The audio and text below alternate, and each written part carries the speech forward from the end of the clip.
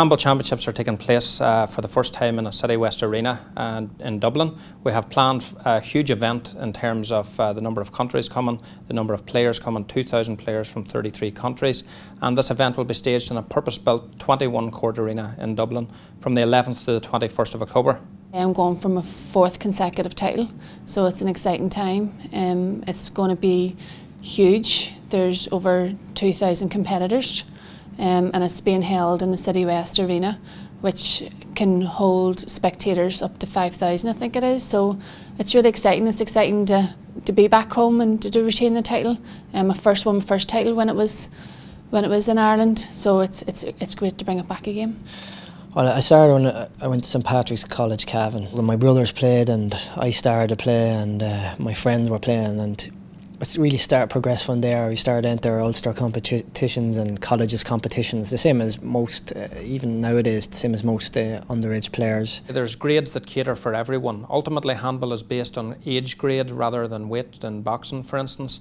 And we have players that will be competing in a World 11 and under singles and doubles championships. So we're going to have 10-year-old kids that train literally 5 and 6 days a week for these World Championships from, again, countries all over the world.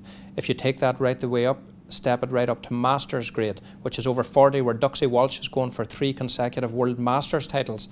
The effervescent Duxie Walsh seems to continue to do this, and right up to over 80 grade. So you have 12 countries competing for a World over 80 singles championship, and that's what our sport has to offer, and that's what we like to publicise. If I could win the Masters, it means that we have to win in the last 3 singles and 3 doubles, which would be unique.